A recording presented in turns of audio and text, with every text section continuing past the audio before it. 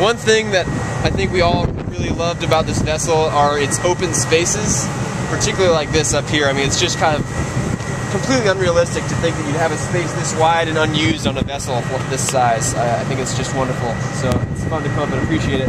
Of course, it wasn't always like this. Basically, this big square that we're standing on, from where those stairs are to where those stairs are, the entire deck was created, retrofitted, if you will, in 2001, I think. So previous to that, this is where those two steel sails were. One also was on the bow. Other things to point out are these black shapes there. Those are some more of the day shapes. And for example, you'll see when we're at anchor, they'll hang the circular one from the top of the bow and stern as well. This is to communicate with other vessels when you're at anchor. Not to move out of your way, so please do not approach us.